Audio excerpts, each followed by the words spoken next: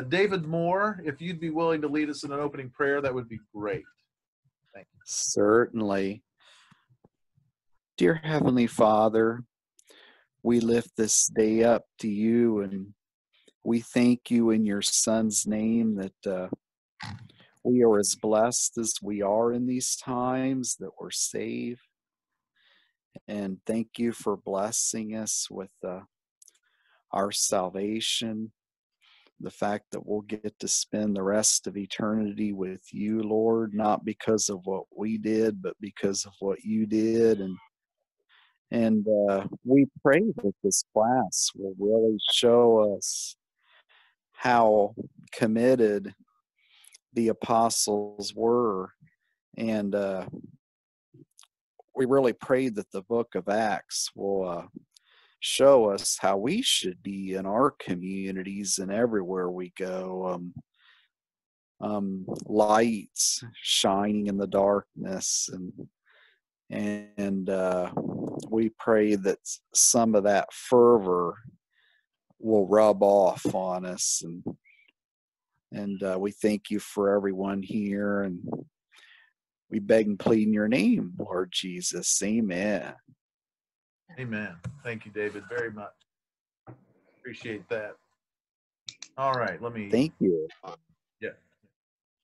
Let me share my screen here so you guys can see that.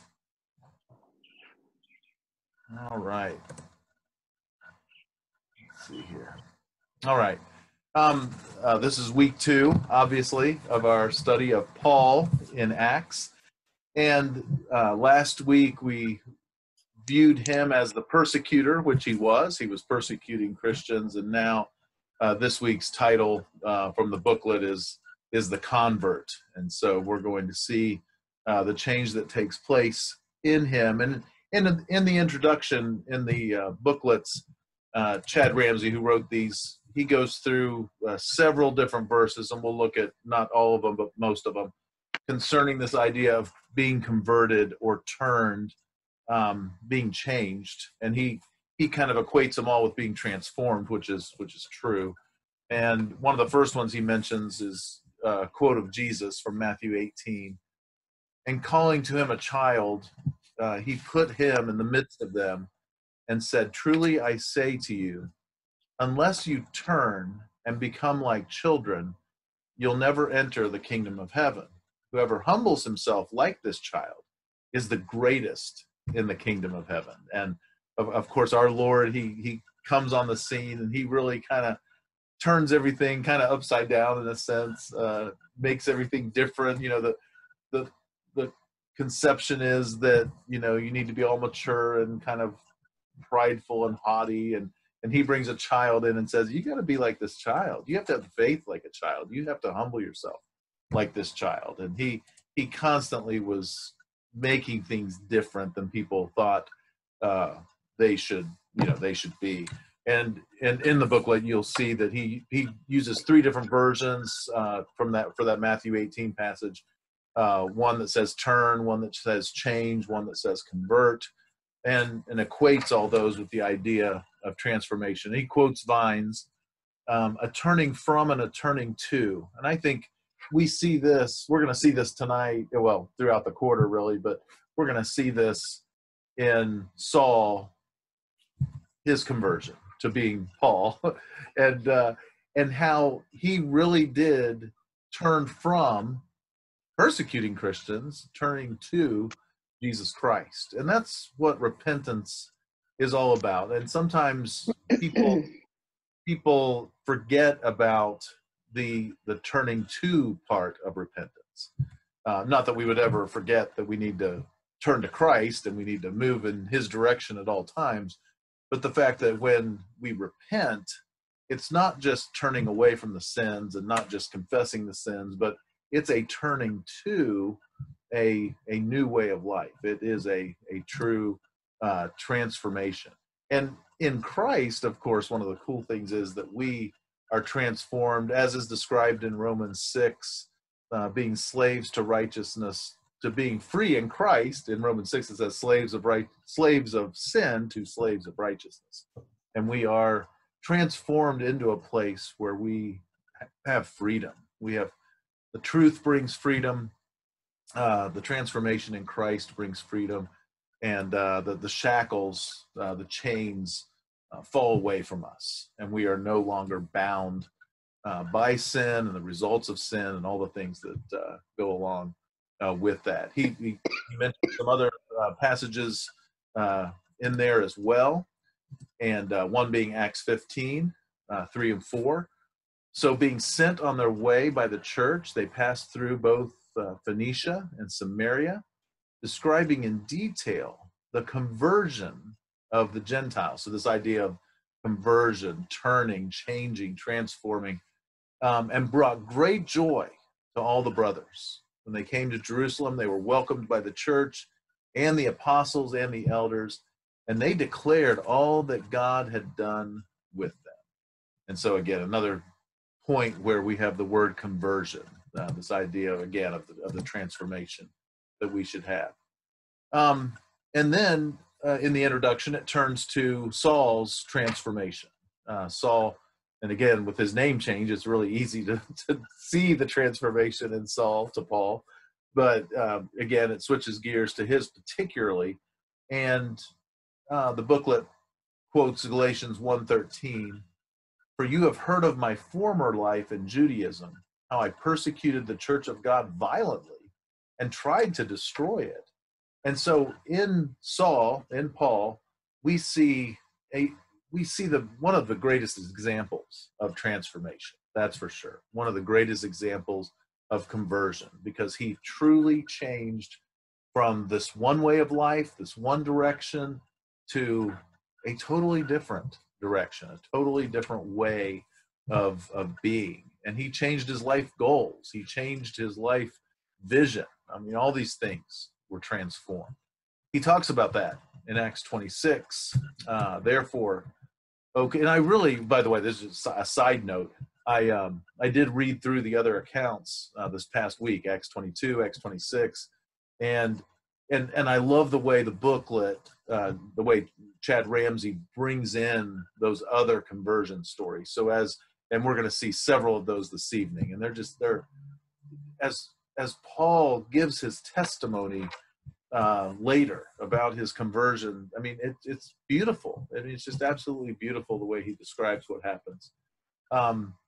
Here in Acts 26, he says, "Therefore, O King Agrippa, I was not disobedient to the heavenly vision, but declared first to those in Damascus, then in Jerusalem, and throughout all the region of Judea, and also to the Gentiles, that they should repent and turn to God." The very thing Saul was able to do, he was calling them to do, performing deeds in keeping with their repentance. For this reason, the Jews seized me in the temple and tried to kill me. So he's giving his testimony. He's telling Agrippa, in this case, what's going on, and he lived this, which I think made his testimony so strong for the people who were willing to listen to Paul and convert themselves, because he had truly transformed his life, and so he could call other people to transform their lives. And then finishing up that passage, to this day I have had the help that comes from God. And so I stand here testifying both to small and great, saying nothing but what the prophets and Moses said would come to pass, that the Christ must suffer, and that by being the first to rise from the dead, he would proclaim light both to our people and to the Gentiles. And David mentioned light in his prayer, and we're going to see some light today. And of course, that was how Saul, on the road to Damascus, first was confronted with Christ by the light. Got a note here in the chat. Clay, did deeds of repentance include baptism? We're going to see that this calling upon the name of the Lord sure did. That the idea of, well, in the initial repentance, of course, Ron, I would say yes. In our initial conversion, Greg likes to describe it as a ball or or if he uses the coin idea, the back and the front of the same coin, the idea of faith and all those things that go with faith, the confession of Christ, repentance, baptism, all those things are part of that initial conversion experience. And we're going to see that with, as you know, of course, we're going to see that with Saul. We're going to see, I think it's either in the Acts 26 or the Acts 22 account of his conversion, where Ananias says that, be baptized, and that's when his sins will be forgiven. Bill Moore likes to, he's probably asked every one of you, who was converted on the road to Damascus? And of course, it's no one, because Paul wasn't converted yet. He was confronted.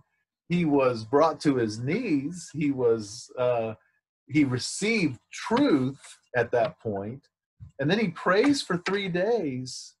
But the prayers don't save him either. It's when he's baptized that his sins are washed away. So anyway, hopefully that was at least a start to answer that question, Ron. And again, Ron or anyone, you're welcome to unmute and just ask questions. That's fine. But the chat is great too. I've got a big enough screen I can see everything, so that works out perfectly as well. So Paul, and I like this quote out of the booklet. He transformed from a persecutor to a convert, and we're going to see later he was the persecuted. And then God lets him know through Ananias, or God tells Ananias, he's going to be persecuted. And of course, Paul received a ton of persecution for being a Christian. And so what a transformation for him. And then I saw this picture in my old files and thought this was good for us to realize that there is the initial moment, of course, when we are converted, when we are transformed in the waters of baptism, when we are changed. And it's a 100% change at that moment, in the sense of going from unsaved to saved, going from no spirit to the Spirit. And just on and on we could go with the transformation that happens there, not being in the church and then being in the church. And but the Bible also describes the Christian walk as one of growth and one of sanctification, one of becoming more and more and more like Christ. And so I like this picture because it reminds us of that. Chris or Susan, go ahead. Yes, just quick question. Yeah. So thinking about like baptism, you're getting your sins washed away and you're getting converted. Is part of that final piece the seal of the Holy Spirit? In other words, I'm wondering, is there a way to be baptized but not receive the seal? And if not, then wouldn't the full conversion be based on when the seal happened? Yeah, I think that's all one and part of the same process. So when we're baptized into Christ, we're told that it's for the forgiveness of sins. We're told that we will receive the gift of the Holy Spirit, and I believe that is the seal that you're talking about, the seal of salvation that we see in Ephesians. And I don't think the word seal is used in 1st and 2nd Corinthians, but those letters talk about how we become the temple, and it's because we've received the Spirit. So we are now the temple of the living God. And so yes, the answer to your question, well, the answer to your second question is yes. The first question, can someone be baptized and not be sealed? And it wouldn't be real baptism then, is what I would say. So the answer to that would be no, in my opinion. All right. Yeah. And I appreciate you just confirming that, because my head was going there, because I think about a lot anywhere, that Holy Spirit part, and this is something that sort of got near and dear to my heart. The Holy Spirit part that is part of, after, getting cleansed, and you have to, get that seal of, so that you're sealing in that, that cleansed state, is that it's the helper. And I think I think for me at times I would miss that, because without the helper, the things that God is asking us to get, like to have the mind like Christ, right? We would be unable to do on our own. Yet I can see myself at times and others struggle not remembering that part of that state of salvation is having the helper. It's extremely intimidating to folks when that Holy Spirit part and helper is not included in the full thought, because they're thinking they've got to do it all on their own. It's sort of like a side mention, and I see myself and others trying to be like, oh, I've got to fix this, and really it's getting out of the Holy Spirit's way, right? It's not grieving or quenching it so that it can do its role. Yeah, those are all fabulous comments. I agree. I was one other thing I would add to that is that a lot of times at conversion, well, let me just tell you now, I've been a Christian a lot of years.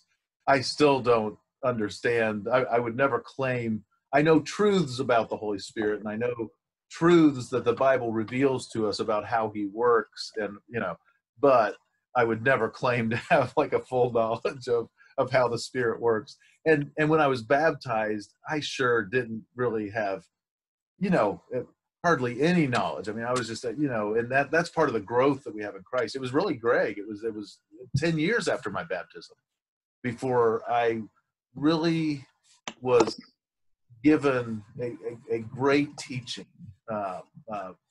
concerning the Spirit, and then of course in college too, as I continued on with Bible study. But yeah, we and so that's testimony also to what you're saying, Susan, about how we can't do it on our own, and I think that is important. I think that's part of the humbling ourselves in the sight of the Lord, and just realizing, and everyone in here, we all know we need Christ, but just to live a life where we recognize that need, more fully as we grow in Christ. But those are the seal, also that concept of the seal. If you can picture an old envelope, maybe from the time of Christ, maybe they would put wax on it, and then they would put that seal. They'd have a ring, a signet ring, and they would seal that, and to show the authenticity and to show the reality of who's behind this. And that's, God gives us this gift, and he's also called a guarantor or a down payment, a surety of our salvation, along with that idea of seal. This is God telling us, and again, like he needed to. I mean, he didn't have to prove to us he was going to save us, but he wanted to show us, hey, you know what? I'm going to give you a down payment. I'm going to give you a little bit of, to show that you have salvation. I mean, it's just unbelievable. He gives Christ, and then Christ said, well, I've got to go back to the Father so we can send the Spirit. And then, just over and above, the fullness that God brings our way is definitely amazing. David, go ahead. Yeah. Man, I just loved her comments. I really did. And I really believe too that a big job of the Holy Spirit is when we open God's Word. It's not like opening any other book.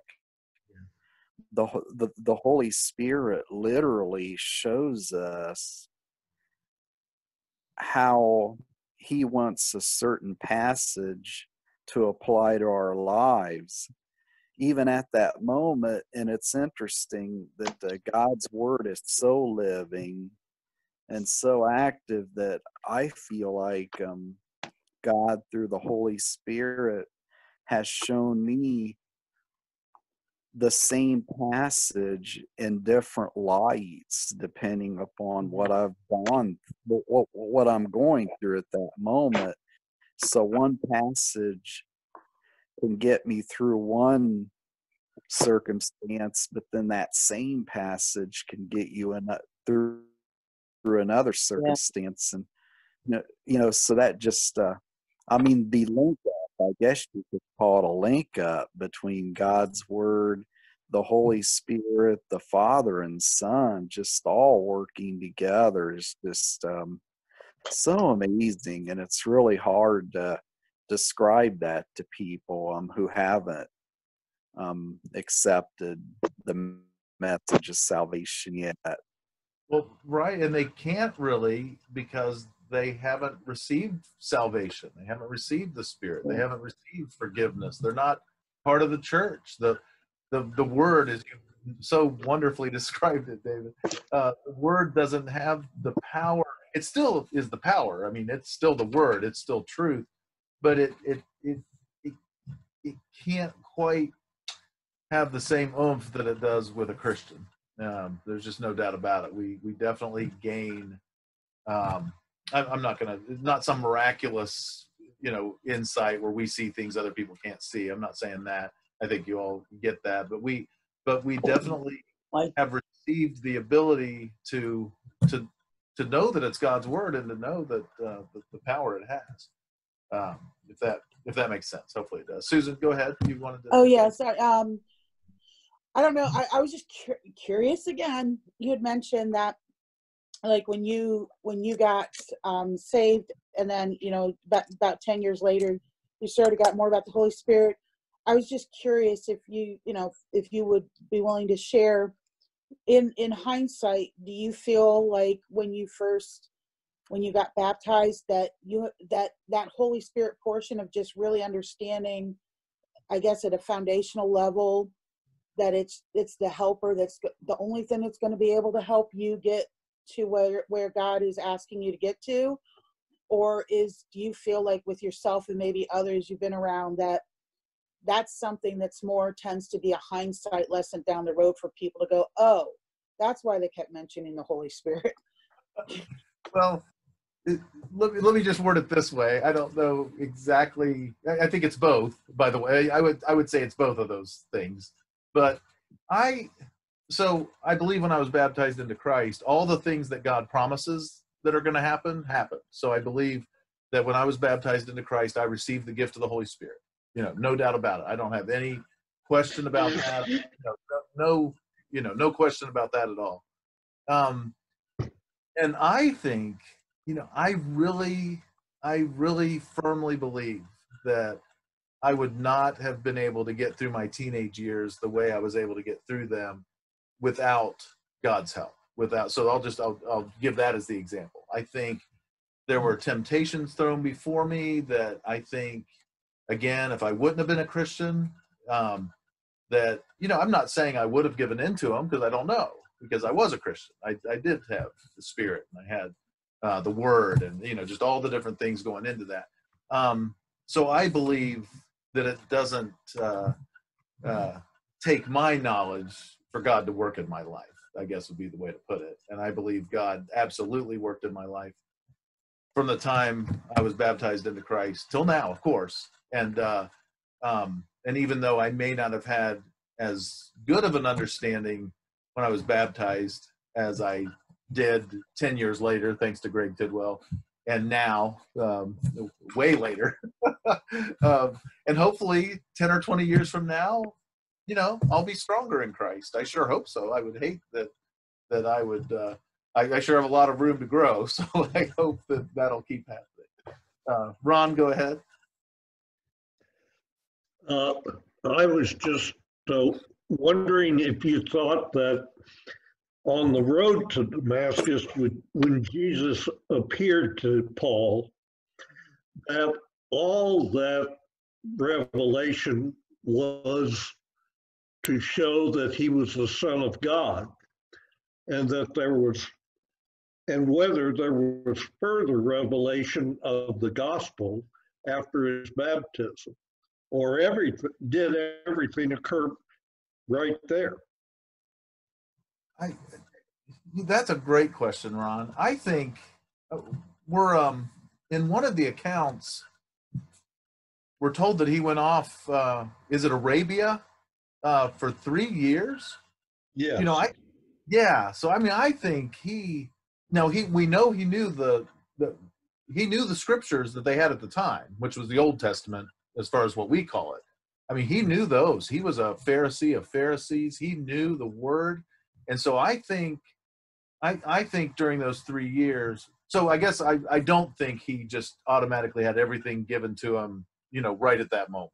I think he went through a growing process. We know Ananias taught him things. So Ananias taught him things, and then he was baptized into Christ to wash his sins away. And then he spent those years, so I really think, that might have been his time of just getting his mind around, like looking at Isaiah 53 differently now and realizing, oh, that was this Jesus who appeared to me on the road to Damascus. So I think there was, now he obviously had, they had special gifts of the Spirit. They had all sorts of special things and miracles and things going on in the first century that we don't have. And he was an apostle.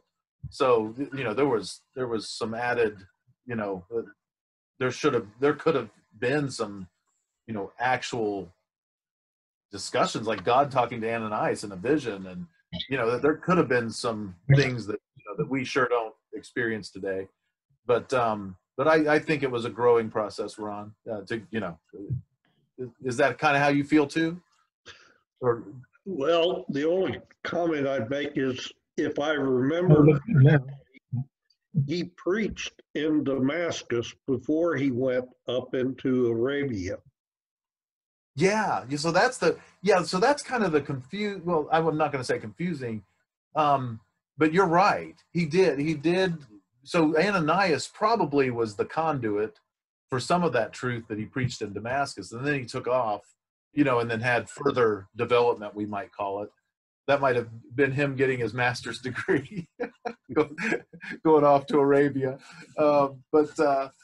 Yeah, we're going to see that today, or anyway, in this Acts account, he immediately went to the synagogue. It says, so he, you're right. He was getting at least, well, I'm sure it was, the full gospel. He wasn't doing some kind of half job.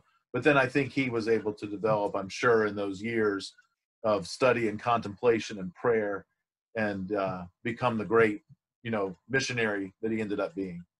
So anyway, thanks for that. That's a great question and good comments there.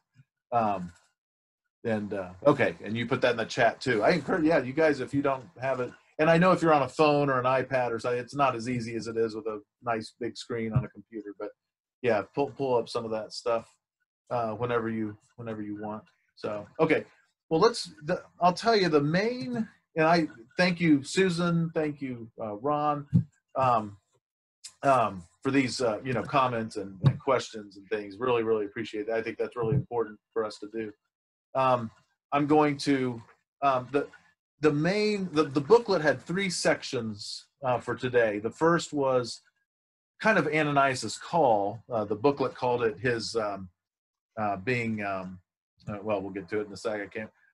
This was last week's text, Acts 9, 1-9.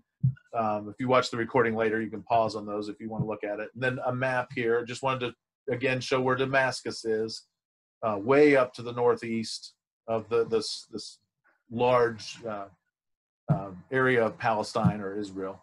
And then, so Ananias enlisted. So God God asks Ananias to do this work with Saul.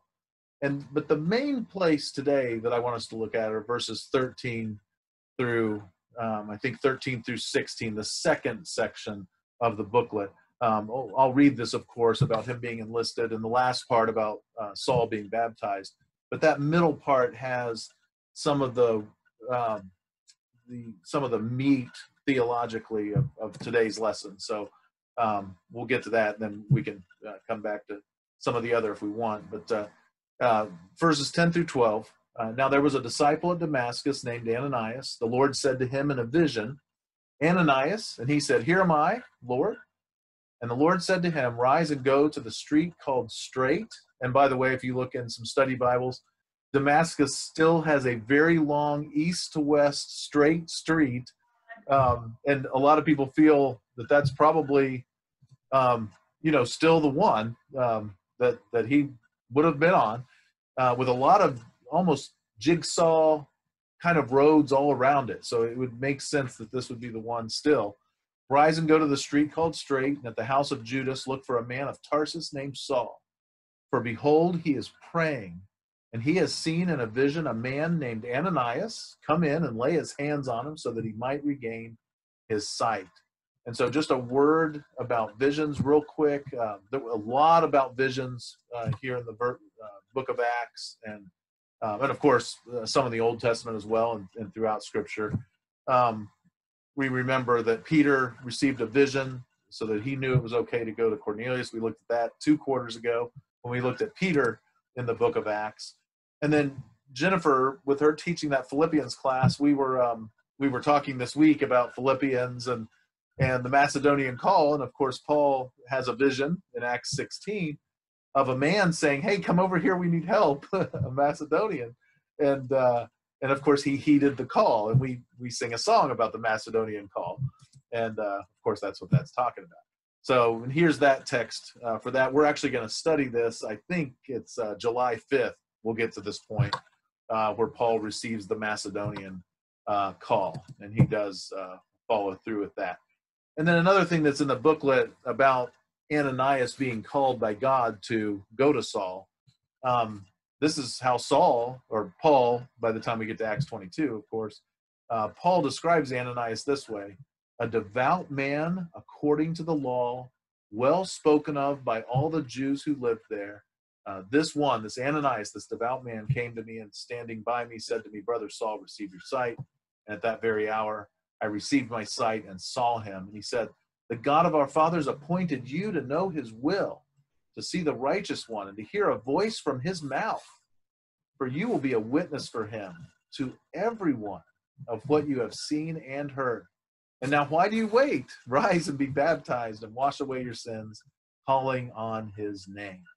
And Chad in the booklet makes a big deal, and rightfully so, about calling on his name. And we'll look at a Joel passage in just where it talks about that, and the one Peter quoted in the sermon on the day of Pentecost.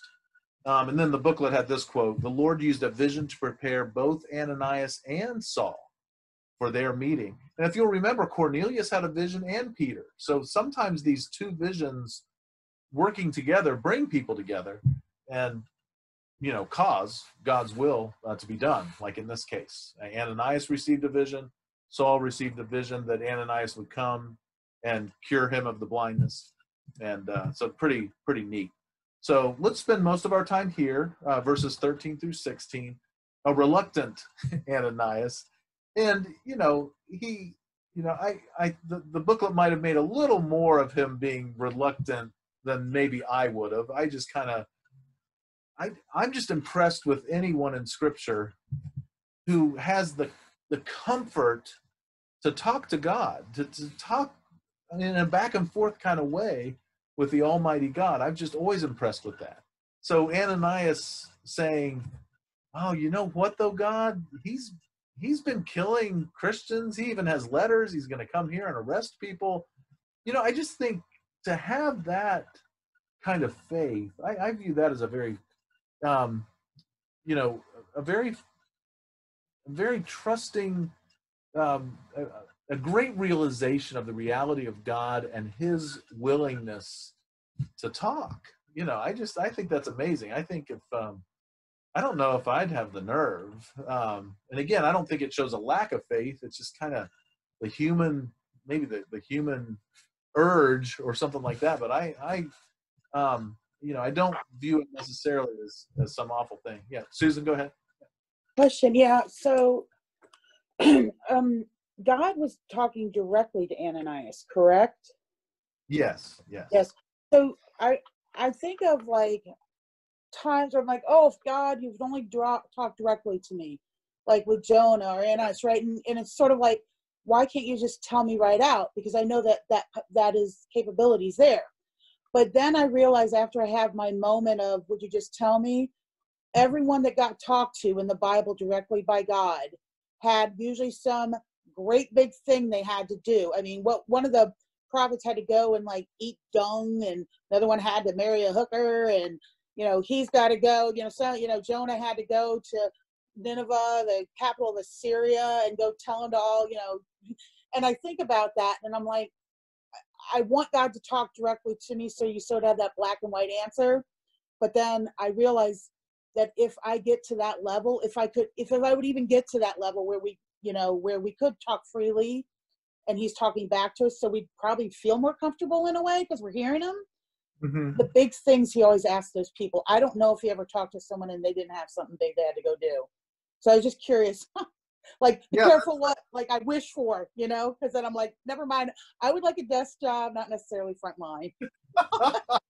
Yeah, that's great. But I mean, just two things.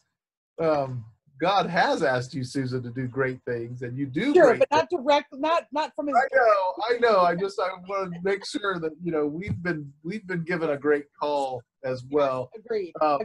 Agreed. But that is interesting, and I don't. I mean, we'll just it seems. I'm just going to say it seems because obviously God could talk to any one of us anytime He wants. Right. But it sure seems like He is doing that through His completed word that we have now. So that seems to be the way that is happening now. But that's a great question and a great comment. So, and I agree. I agree with you there, and I think why we see this in Old Testament so much, right? Because it's building out. It's building up the whole thing. There's not a need for him to talk to us directly because everything I think that's been built out is here for us this day and age. We have everything we need, and so for him to talk directly to me wouldn't be adding anything to what I can't already get from Scripture, but it would be sort of nice. Like, should I, on the minimal things in life, not I pick this dress or that dress, but you know what I mean? Some of those things you think are so big, but I think that's the whole thing. The great thing about the Old Testament is it gives us examples in history of when he talked directly to people, there was a really good reason and a big thing that was going to happen. And so I asked myself, would I rather live back then and maybe had a chance to have direct conversation, or do I just allow Scripture to talk to me and actually be okay, and maybe there'll be a little bit more mystery in my life of decision making on things that clearly aren't as pertinent as the things from Old Testament. Right. And I'll just one more thing I'll add to that is that if you really look at how many different people God did talk directly, it's not very many over those 4,000 years of the Old Testament, and the other 50 to 90 years of the New. So really, even if you would have lived back then, the odds might have been pretty slim. True. Yeah. So, yeah. Oh, yeah. Absolutely. So let's look at a few things from this little paragraph here. Ananias answered, "Lord, I've heard from many about this man, how much evil he's done to your saints at Jerusalem. And here he has authority from the chief priest to bind all who call on your name." But the Lord said to him, "Go, for he is a chosen instrument of mine to carry my name before the Gentiles and kings and the children of Israel. For I will show him how much he must suffer for the sake of my name." So here's what Ananias is given. And let's just look at a few of these, actually 4 different phrases in this, and that'll be the brunt of the lesson today. All who call on your name, extremely interesting that already, Ananias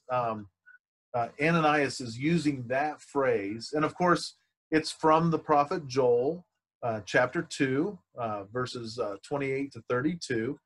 And then Peter, on the day of Pentecost, quotes that whole, and those 4 verses, that's a pretty lengthy little section to memorize. They're long verses.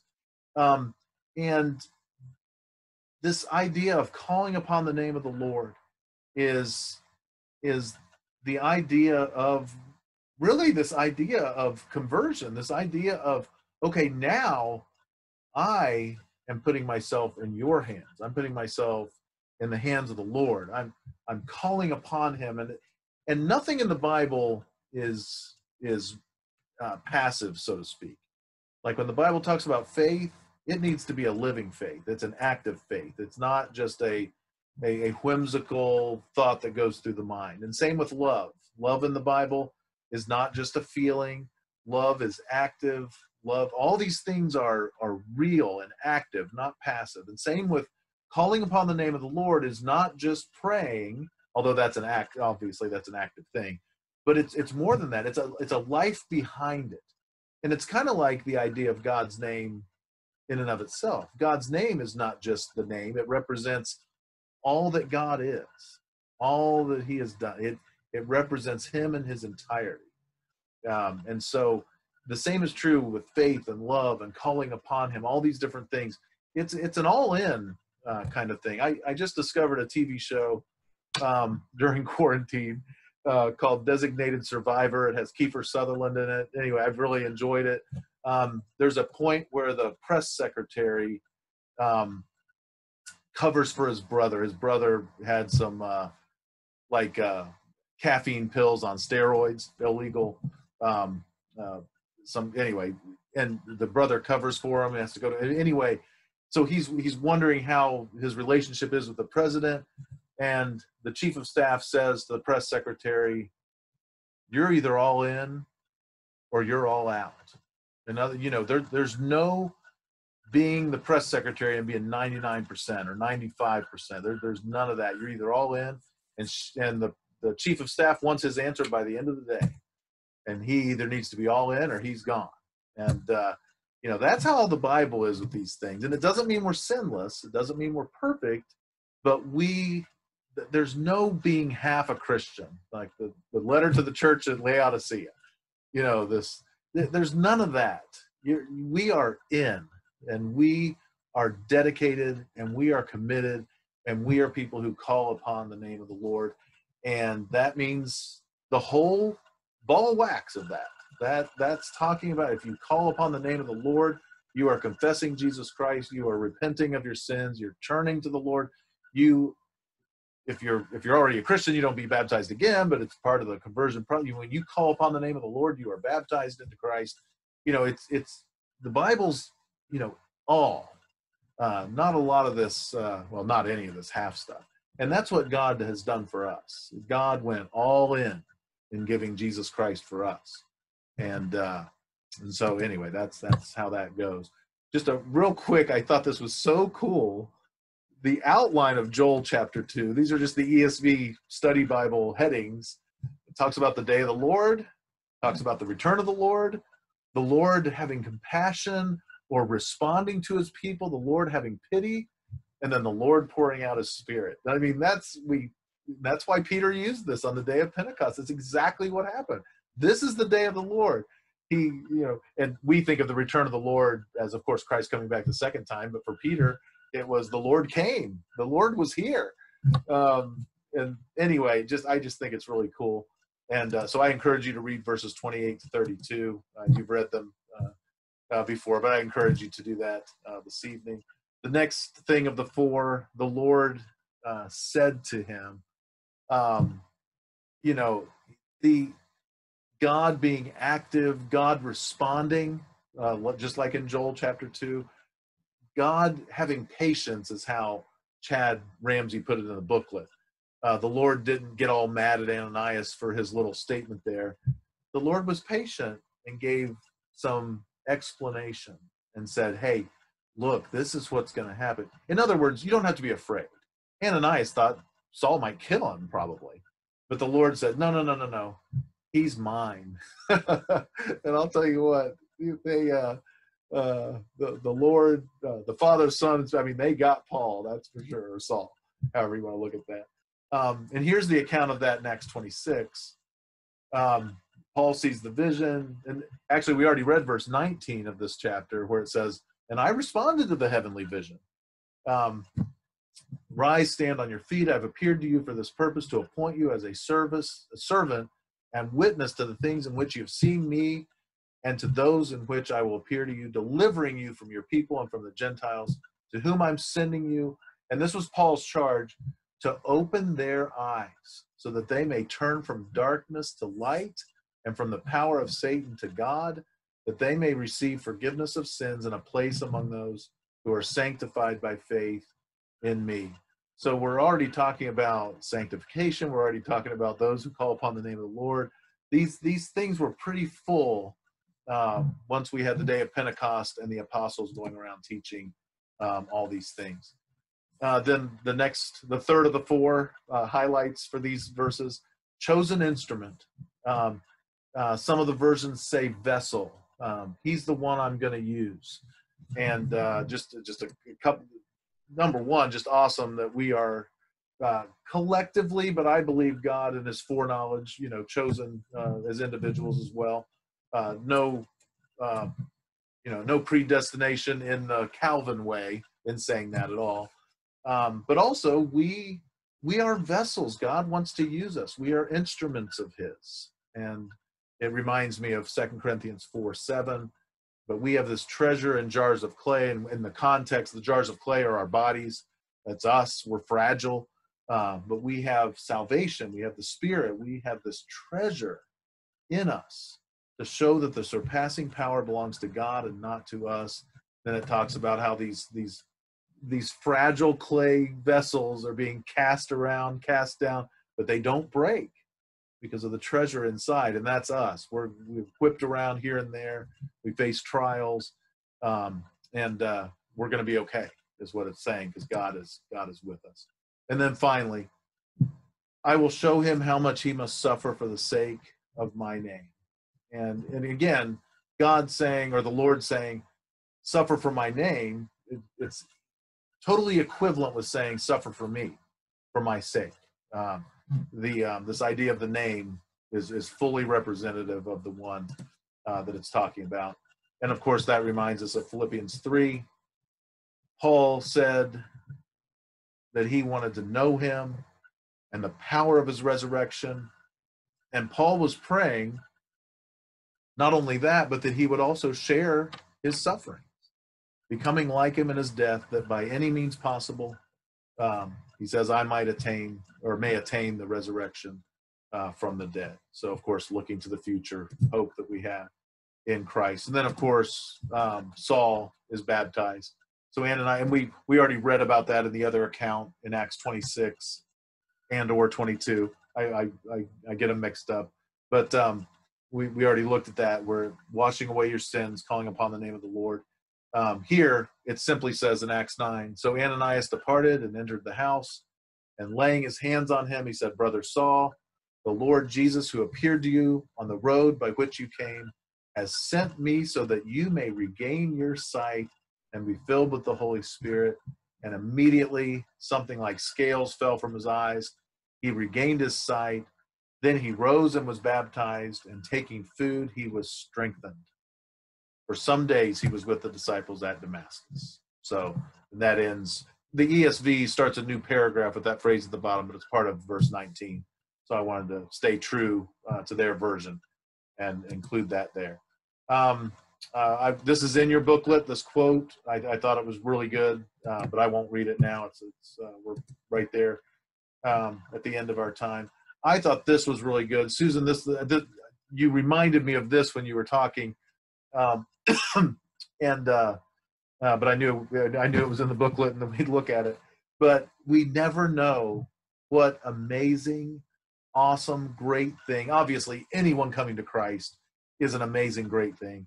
But we never know. Ananias, I mean, he never would have dreamt that people in 2020 would be reading about him going to Saul.